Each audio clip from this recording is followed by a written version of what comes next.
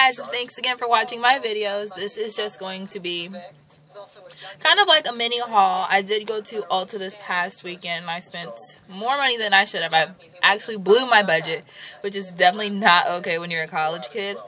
But hey, it's Ulta. What can you do? So I did just buy a couple things from Ulta and then 2 things from like Walgreens and CVS and stuff like that. Those things were about, I want to say about $12 to $15 all together. And yeah, so let's jump in. I'll go ahead and start with the like Walgreens or like Walmart, Meijer, CVS, Rite Aid purchase first, because you can pretty much find these anywhere. The first one is going to be an e.l.f. face primer. It is the exact same as my original e.l.f. face primer. It just came in a new bottle, so I thought it was something totally different, and it wasn't. So I paid $6 for the exact same face primer, but I actually do like it. It just doesn't fill in the fine lines underneath my eyes as well as I'd like for it, but that's alright. It's just something you gotta live with. They also have a green face primer. I think I'm going to try that next, because that helps even out the skin tone. The second thing I got was the Miss Manga. This is from L'Oreal, and it's the Voluminous Mascara. I actually really like this. It has a very flexible, very like bendy tip, and it doesn't clump eyelashes too bad. So yeah, the bristles, it's kind of odd how to describe the bristles, but they are of nice quality as far as covering every lash. And I always use my eyelash comb just to make sure there's no clumps in it. And it does have a brow brush on it as well. Okay. So the first thing I bought from Ulta is this Bare Minerals Stroke of Light Eye Brightener. I love Bare Minerals products, I really do. It's just the pure fact that this did not do exactly what I thought it would do, but I found a new purpose for it. It's originally just supposed to like brighten your under eye, and the lady at Ulta was like, oh, you can highlight with it and X, Y, and Z. Yeah, no. But it does add that shimmer, a slight shimmer, so it kind of does naturally draw light to those areas. So I do just put it, Cupid's bow, on the top of my forehead, right in between my eyebrows, and underneath my eyes. And it just helps to bring light and make your face look, I guess, more awake. At least that's what it does for me. I bought this in, I think, Illuminous 3. I believe that's what I bought it in, because it is about 2 shades lighter than what I am. So I do like it. I love all Bare Minerals product. It's like a felt tip brush, I would say, and it's pretty flexible. For this type of brush, I do like it. So yeah, I did buy this at Ulta. I bought a Profusion Runway Eyeshadow Glamour 6-color palette, and it's all neutral shades. It's called Cafe Latte. And it just has about 6 neutral shades. These are all very shimmery. Very, I guess they're mostly pigmented. It does take a while for it to come off, but they're super shimmery. And it does come with a little compact mirror, so it is good for traveling, I would think. It also is very, like, has a little magnetic thing right here, so it keeps closed.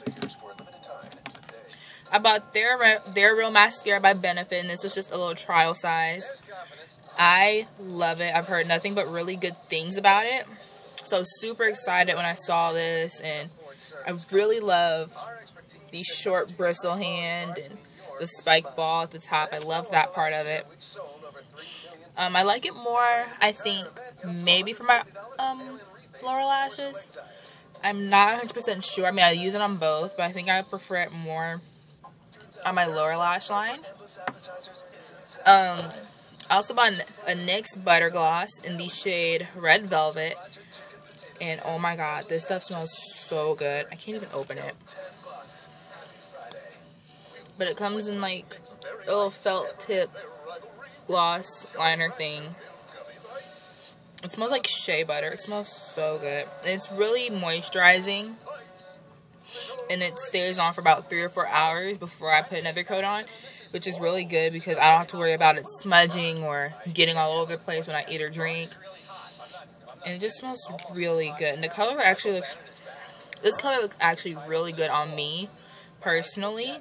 They had, I think, about 8 shades, and I saw the darkest one, and I was like, well, let me try this. It's still a slight red color, but it's not overwhelmingly red for my skin tone.